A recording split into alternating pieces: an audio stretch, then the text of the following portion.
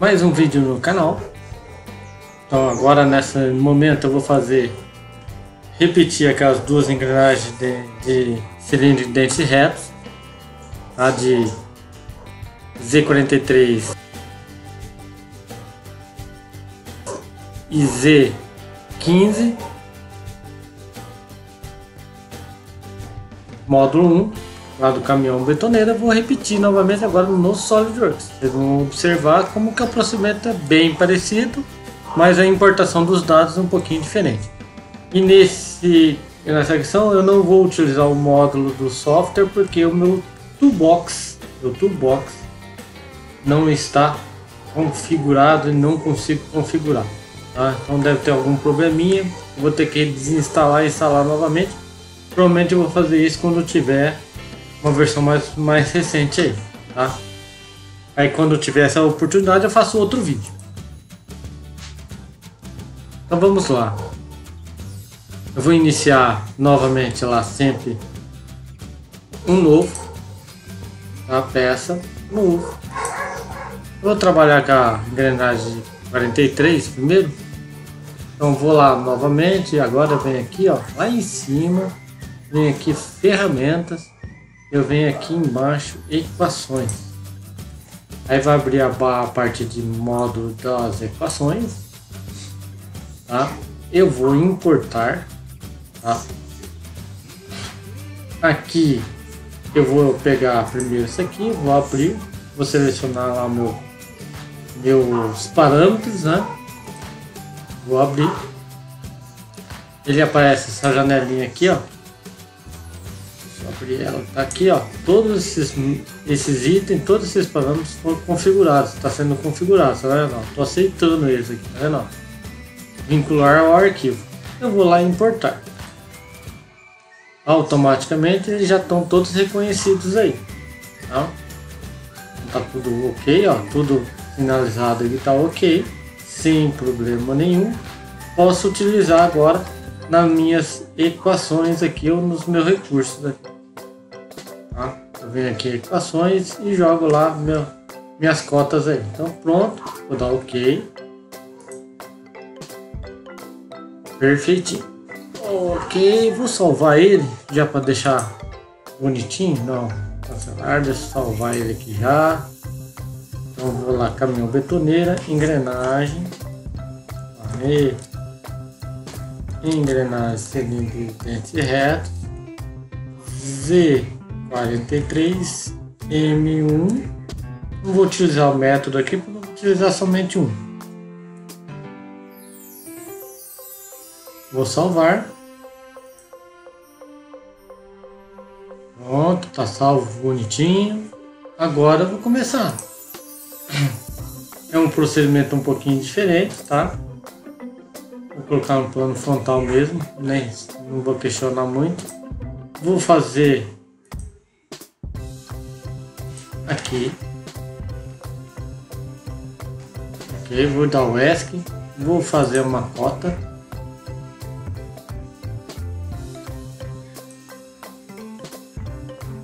Aí, vou dar ok esse parâmetro aqui. Aí eu tenho que ir lá na equação de ferramentas, abrir meus parâmetros. Aí eu venho aqui, ó, clico nas cotas que eu quero fazer a variação. Então eu vou cancelar aqui, ó, só para voltar, tá? Eu tenho aqui variáveis então eu clico na cota. Clico aqui em equações e clico aqui, ó, DE. Aí dá OK, DE. Vou clicar no OK aqui, ó, ele vai assumir que é 45, ó. Observa que já fez 45 milímetros lá.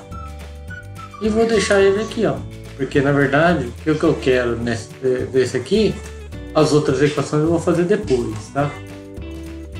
Posso vir aqui, selecionar para ele aumentar aqui, tá? Posso pegar essa cota e jogar um pouquinho mais para cá. Deixa eu só puxar ela para cá e vou sumir. Isso. Ó, minha cota lá tá bonitinho.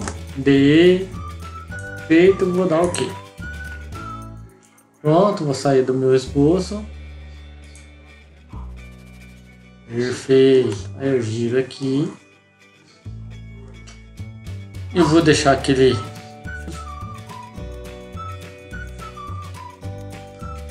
Eu venho aqui e digito L. Só que eu não tinha colocado nada de L lá. Sim. Vamos ver qual é o meu L aqui. L8, né? Vai dar 8. Não vou colocar. Na verdade, esse aqui é 10 milímetros. Vou deixar 10. Tá? Esqueci de alterar lá. Novamente, como aconteceu lá no Inventor lá. Tá? Pronto, ó. A matriz do diâmetro externo. Sempre vou começar com o diâmetro externo. E vou utilizar aí. Volto para o esboço. Vou clicar aqui na minha parte aqui. Vou dar Ctrl 8. Ctrl 8. Agora eu começo de fazer os outros aí, tá? Vou fazer 3. Na verdade não, vamos fazer aqui, né? Ó, círculo. Vou clicar aqui, ó, círculo. Estou no centro, vou clicar um aqui pertinho. Vou fazer de novo. Vou fazer 3 esse aqui. Que é o diâmetro interno, o diâmetro externo. Diâmetro interno, diâmetro de base e diâmetro primitivo. Vou colocar as 3 cotas.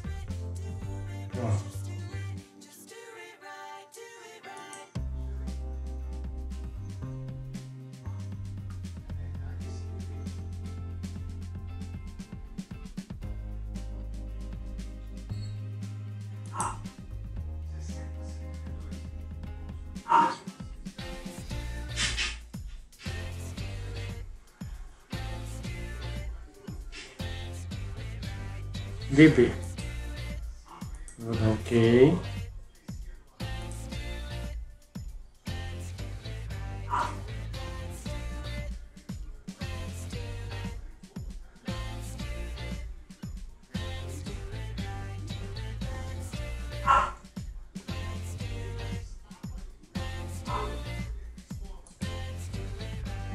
Vou colocar D2, agora DB, DI.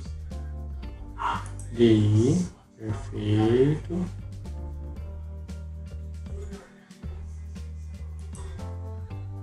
Vou dar OK. Não reclamou, perfeito. Lá o DP. Clico aqui na janelinha. Vou lá e clico na equação. Na minha cota. Vou lá, clico agora DP. Vou dar OK. As 3 partes iguais aqui, perfeito. Vou dar OK. Estou nas 3 cotas perfeitas aí. Agora eu venho aqui em recursos. Então, vou lá em esboço, vou continuar em esboço. Antes do esboço. Curva aqui, entidades, vou lá, ferramentas. Entidades de esboço. Curva acionada por equação. Eu vou deixar paramétrica. Aí eu vou lá no arquivinho de parametrização lá. Só que antes, deixa eu ver onde está o diâmetro de base. Que eu acho que está lá. Antes disso, vou lá em ferramentas. Venho aqui em equações, meu DB. Tá D1 esboço 2, tá vendo? Ó, DB, D1 esboço 2. Vamos pegar, clicar aqui, ó. Vou Ctrl C e vou dar OK aqui. Aí eu vou voltar lá. Antes disso eu vou lá no meu arquivo, vou abrir, ó, envolvente equação. Vou abrir esse arquivinho, tá vendo? Esse arquivinho aqui, ó, D1, eu vou trocar. Combinado? Vou trocar aqui. E eu vou deixar ele aqui encostadinho aqui, tá? Na outra tela. Vou precisar deles agora. Vou minimizar aqui. Vou lá, volto lá em ferramentas. No esboço ainda não. Ferramentas de esboço, não. Entidades de esboço. Curva acionada por equação. Coloco lá paramétrica. Aqui eu venho nas equações. Então eu pego aquele arquivinho. Eu pego esse primeiro. Jogo aqui. Perfeito. Jogo aqui o segundo arquivinho. Deixa eu clicar lá. Segundo de baixo.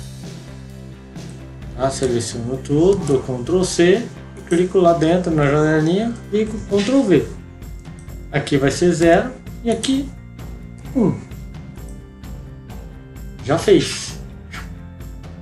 Perfeito? Diâmetro de base já está feito lá. E vou combiná-lo aqui.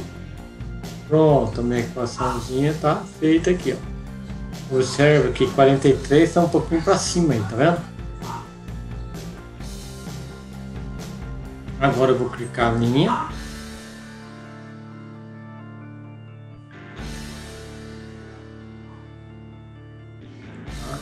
Agora eu vou clicar a linha.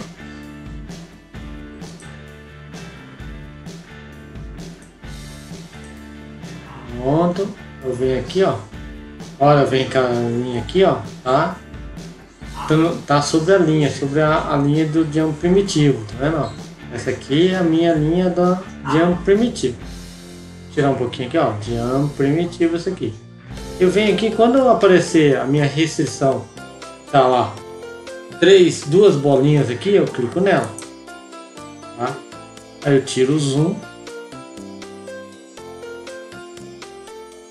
E venho aqui, clico na minha linha de centro. Perfeito. Eu vou transformar essa linha em linha de construção. Ok. Pronto. Preciso criar uma linha agora que pega da minha linha de centro, vem até aqui e pronto. Eu tiro um pouquinho o zoom. Aí. Vou fazer essa linha também em linha de construção. Vou converter ela em linha de construção também. Clico nela. Vou lá, construção. Posso clicar na tela lá direto, tá? Então vem aqui agora. Eu vou colocar uma cota para ela. Esta com esta. Eu venho aqui. Pronto. Preciso acionar o ângulo lá nos meus parâmetros lá. Então venho lá em ferramentas, equações. A minha janela agora vem para cá um pouquinho. Clique aqui na minha janela e vou clicar na minha cota. Vai ficar laranja.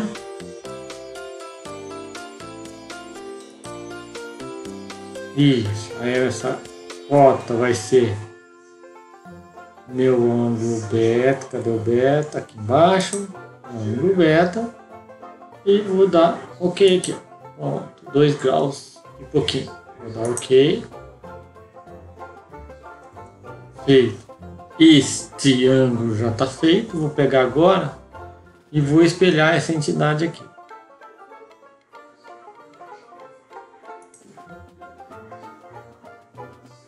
Pronto. Deixa eu vir aqui, agora vou selecionar essa linha. Vou espelhar.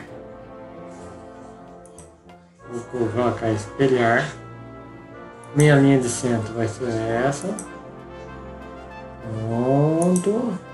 Feito. Agora ela está quase pronta. Vou fazer um arco aqui, ó. Ver se eu tenho arco, ponto central. Diferente. Aqui, primeiro minha linha, aqui,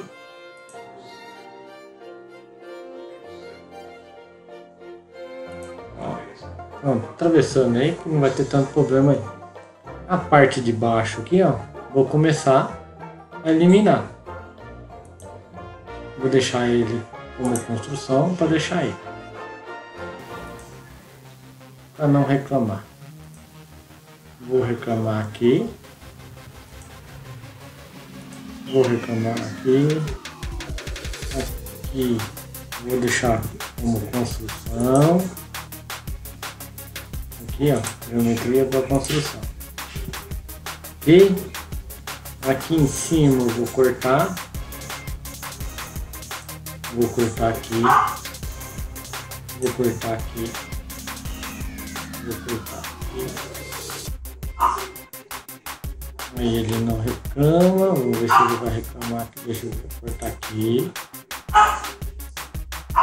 Aí não reclamou. Tá perfeitinho. Feito. Ó. Quando eu tenho esse módulo, ele já está acionando que eu tenho já uma figura fechada e posso fechar aqui os meus esboços. Vou lá usinar, não. Vou fazer agora o recorte. Vou lá em recursos, corte extrudado. Vou selecionar a minha linha. Aí eu vou colocar cego, vou colocar bastante. Tá? Ou tudo, né? Bastante. Vou dar OK. Pronto. Aí eu venho aqui, ponho um ângulo aqui, ó, filete de 0,4, 0,4, 0,4.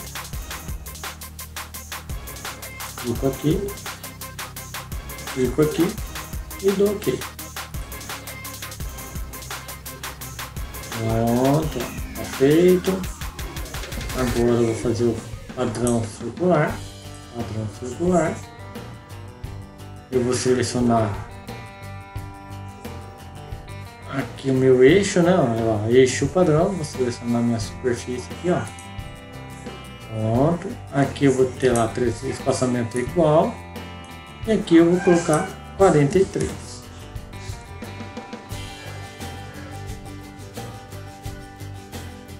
Ah, e falta eu selecionar mais coisa aqui, ó.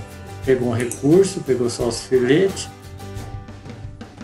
Vou selecionar mais a minha corte extrusão.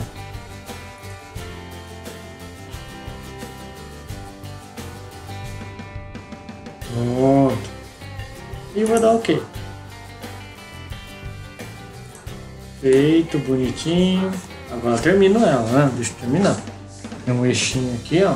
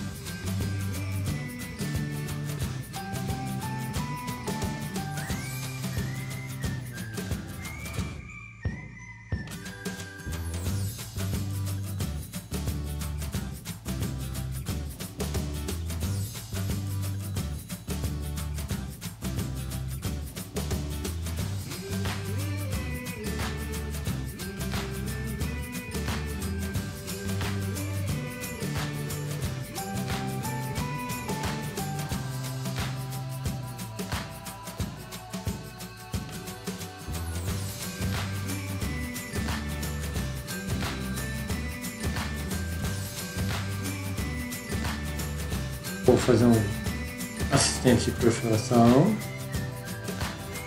Ok, um furo simples, assimétrico, tamanhos de broca. Vem aqui embaixo. Quanto que era? Não, o furo é de 3 milímetros. 3 milímetros.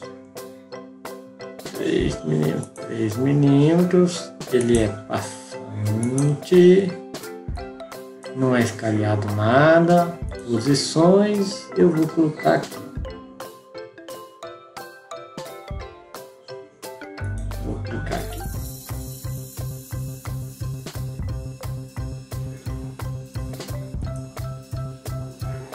Ok, passante. Vou dar o ESC. Vou clicar aqui, ó. clicar nesse ponto, vai aparecer. Vou clicar nesse pontinho.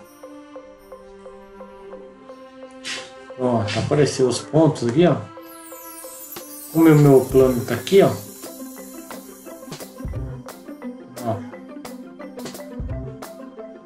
A distância está nesse daqui, tá vendo? Então vamos lá. Eu tenho 15 mais 10, 20. Essa distância aqui eu coloquei no outro foi de 6 milímetros, né? 15, 25 menos 6 tá 19. Então ele vai ter em Z esse eixo aqui, ó, Z. Ó, o Z tá aqui embaixo, Z aqui, ó. Eu vou ter 19. Vou colocar 19, digitar 19 e vou dar um Enter. Observa que ele movimentou. Vendo? Ele movimentou aqui. Agora, os dois, um vai ser 10, provavelmente ali é 10, são 5 milímetros. E aqui deve ser 0, mas aqui, ó, é 5 milímetros. Vou colocar 5, ó, 5. Observa que está 5 milímetros, já se orientou, ó, 5 milímetros, que o diâmetro lá é 10. E aqui automaticamente foi para 0, ó. Já se alinhou. Então, e aqui eu vou colocar 19. 19. Pronto. 5, 0, tá em 3 eixos aí, tá vendo? É só clicar na superfície, é um pouquinho diferente do outro aí, tá? Do outro software. Cada software tem uma particularidade na construção. Vou dar OK e vou dar OK. Pronto, meu desenho está feito, bonitinho aí, ó.